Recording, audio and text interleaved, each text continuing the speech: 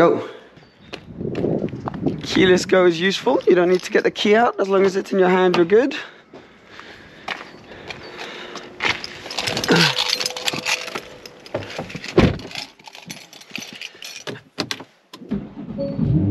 Boom. Okay, let's go. 2-hour drive. Let's get it on. Oh, it's called heated seat on. That's the button there. And then right here, there's a button to put a heated steering wheel on, because it's a little bit chilly in the morning. It does make sense to do that. Now you may notice I've got my TPMS, tire pressure monitoring system, light on, because it says I've got 2 flat tires, but actually I just think it's because this car hasn't driven in so long that the tire pressures have gone down. Nothing worrying. 2.2, and then on the right side 2.3, and then in the front 1.8, and the left side 1.9. So we may just need to stop to give those a little check up. But to be honest, we are running a little bit late, so not ideal. All right, we're straight onto the motorway because, yeah, as I say, we were running a tiny bit late. I'm straight into cruise control, and this is where a Turbo S kind of comes into its own. Yes, we all love the GT product Porsches. I'm the first to say that I love a GT3 RS, a GT3 Touring. Absolutely adore them. Oh, sorry, tunnel. It's probably going to completely screw up the lighting. Sorry, as I was saying, I am the first to admit that I love a GT3 or a GT3 RS. I think they're the Porsches that we all dream about, but a Turbo S does really come into its own on a drive like this. We're doing 500 kilometers today, going from Monaco to Marseille and back in one day for some work stuff. And this is where Turbo S is awesome. It's got the speed if you need it. It's got the accelerations when you come out of the tolls. It's got kind of all that fun stuff. But it's so comfortable. This has obviously the sports seats, so you've got the little shoulder supports here, but not the bucket seats, which are just even more hardcore. It's got the heated steering wheel, it's got the heated seats, it's got the Burmeister sound system, it's got all the luxuries that you really want on a long drive like this. It's got the adaptive cruise control, so see, it's adapting the speed to the car ahead of us. It's got the, what else does it have?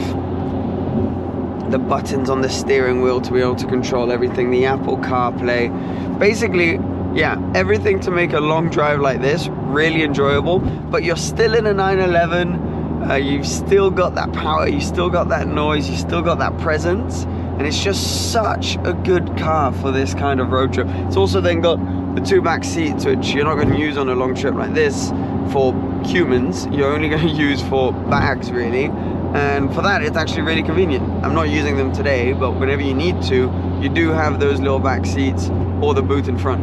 So we're going to be doing 500 kilometers, which means today I may surpass 30,000 on the car. It's got 29,492 right now, so we may pass 30,000 on this car. And I haven't driven it in a long time because I was in Geneva for ages and then traveling, and that's why I think the tire pressures, I'm keeping an eye on them. I'm a little late. Right now they're fine. I just think it's, yeah, the system kind of needs a bit of a reset, and it's because the car hasn't been driven in a while. It's giving me all of the kind of warning lights, but I just need to stop, kind of give them a little top up, and then we're good to go. But all the tires are about equal, they're not budging, so I think we're fine. I really do love this car so much. I've been, yeah, in the time I've been the caretaker of it, that I've been lucky enough to have it, just as a package, it is so good. All right, so adaptive cruise control. I set a speed. This is really useful for these long drives. Set a speed, and then the car will instantly kind of adapt to that, and I don't need to do anything on the pedals. The car will then adjust to the car in front of me. So if I set it to, let's say, I don't know, 110, 120, 130, and then a car pulls out in front of me and is doing 90, well, the automatic cruise control will instantly adjust my car's speed to 90. So look, we can demonstrate if you like. I'm currently doing 132, 134, let's set it to 136. We're pulling up to this car in front. I'm not touching the pedals. Car's going down 125, 122, 120. See? This is me explaining automated cruise control to you guys, which has existed forever, but is what it is. So here we go. Now the car pulls away, our car accelerates again. I can choose the distance that I want it to take from the car in front, which is kind of nice. So yeah, it's on a scale of 4 different distances. I put it on the closest one, just I figure that kind of works the nicest for me. This seems like a good distance. I don't know if you can see too much, but it seems like a good distance from the car ahead. My Alcantara steering wheel is getting a tiny bit, it needs a little bit of maintenance, I think. It's very comfortable, very nice. I'm actually going to switch the heated steering wheel off now because I'm burning my hands a bit, but does need a little bit of maintenance at some point. I'm trying to think if I've had some like quirks or whatever with this car, but honestly, as a total package, it's just unbelievable. I absolutely love it, and I've loved my time with it, and I have no idea what I could or would replace it with. Yeah, the market for these is actually doing really well at the moment, really steady. So I don't know if there's much point kind of getting rid of the car yet, because I can enjoy it, drive it, put miles on it now without worrying about it losing like crazy amounts of value. So that's a really nice position to be in as well. Just pretty lucky that the car's decided to hold its value quite well. That's always pleasant. Okay, the trip so far, 46 minutes, distance of 80 kilometers, and I've been doing about 10 liters per 100 kilometers. I have no idea what that is in miles per gallon, but that's not bad at all, honestly, for a car pushing 600 horsepower that has the kind of performance that this has. 10 liters per 100 kilometers is really not bad. So yeah, I was saying I'm not sure. Yeah, I'm not sure what I'd replace this car with. I've really enjoyed it so much. Yeah, I think it would need to be another similar kind of Porsche. They're just so good, and I do a lot of miles. I drive the car pretty much daily, and for that, having this is just fantastic. Having a Turbo S is such a good platform for the kind of usage that I get out of it. I'm also going to run it all the way down to empty to then fill it up, so we can see with the new fuel prices just how much it costs. I think I should be able to get to Marseille on this tank, and then we'll have to fill up on our way back. But it's nice doing a little road trip with you guys again, getting back into it. It's been a while since we've done one of these POV kind of style little trips, and a while since I've driven a bunch in this car. Wow. M3, was that a DTM car or something of the sort? Anyways, it looked very nice. All right guys, 9.8 liters. Is this where I'm going? I'm lost. Anyways, I'm a little late. I'll probably catch up with you guys in a little bit when I'm less lost.